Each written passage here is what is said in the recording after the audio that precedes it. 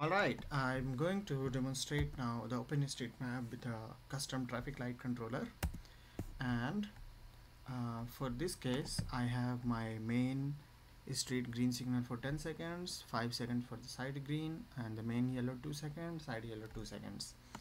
Okay, and this is part that is so there is already traffic light, default traffic light with an imported OpenStreetMap, but I'm controlling the phase changes based on the state flow model. And the default program has a 6 phases, but I am actually in my state flow model there are only concept of 4 phases, so it will basically cycle through first 4 phases, and then that's how it will work.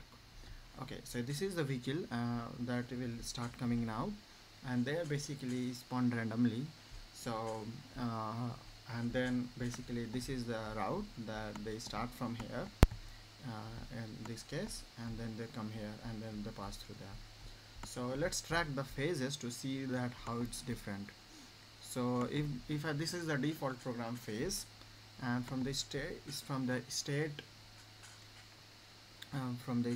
flow model, that if I track phase, that you will see the difference. So oops, and so this is basically how I'm tracking the phases.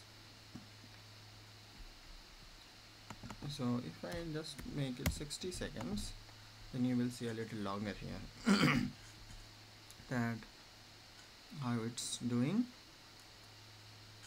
So 10 seconds from here to here, basically you will see this is 10 seconds, and then 2 seconds, sorry, 10 seconds, I think this is 10 seconds, 5 seconds, 2 seconds, and 2 seconds. So this is 10 seconds, 2 seconds, then 5 seconds, and this is 2 seconds. So that's how it's working so far, and which is not the same as this one, I guess. So you can see that I'm able to control it. Okay, and so that's it, I guess, that you can see that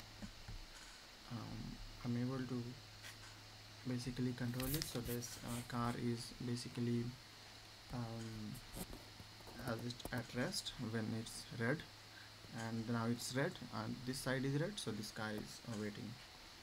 Okay, but sometimes some cars are actually passing through the yellow signal, so I'm not sure why, but anyways, so I'm able to control it in the nutshell.